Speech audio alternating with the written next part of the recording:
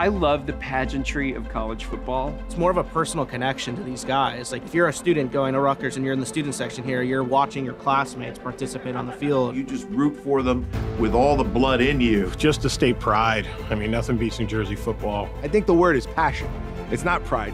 People from Jersey are passionate. All of a sudden you hear the band warming up and you get chilled. You smell the barbecue starting, and then you see all the red. Everybody's rooting for their alma mater or the school that they go to. You're gonna come, you're gonna show up, you're gonna fight till the end. If it doesn't go so well, guess what? You're gonna come back the next week, and we're gonna do it again. It's very much more a family atmosphere in college sports, especially at a place like this. It's about the spirit that this institution has always been about. And you can't mimic that in the pros. This is a different kind of energy. You can be a Jets fan, but you are a Scarlet Knight.